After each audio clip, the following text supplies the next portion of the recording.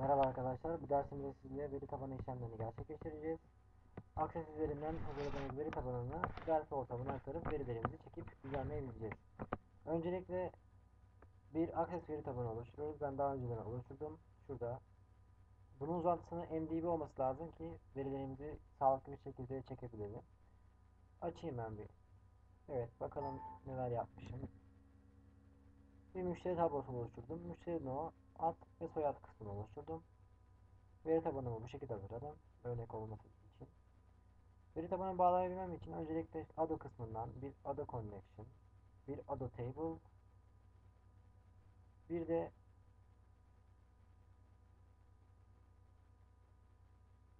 Data Access kısmından bir data source aktarmam gerekiyor.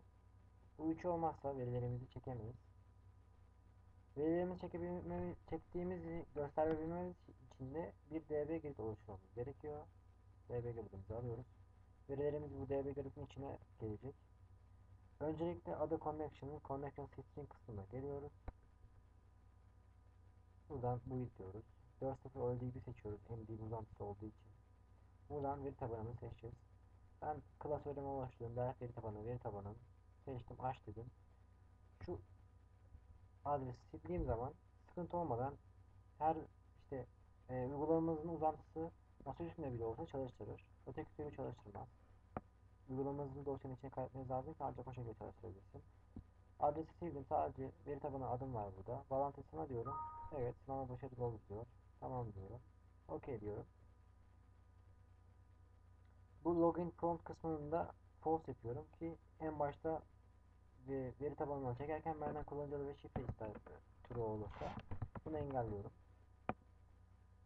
Ado Table'a geliyorum. Ado Table'ın connection'ını Ado Connection 1 yapıyorum. Şurada Connection 1'e bağlamak için. Seçtim. Bunun tablo adını seçiyorum. Bakın veri tabanından çektiği için direkt müşteri olarak geldi. Seçtim. Aktifliğini true yapıyorum ki görebileyim. Data source kısmından datasetimizi Ado Table 1 yapıyoruz. Seçtim. Şimdi ne yaptık? Ado Connection'a geldik. Connection'ı bağladık. Daha sonra Ado Table'a geldik. Ado Table'ı Connection'a bağladık. Daha sonra Data Source'a geldik. Data Source'u Ado Table'a bağladık. Daha sonra DB gridimize de geliyoruz. DB gridimizin Data Source'unu seçiyoruz.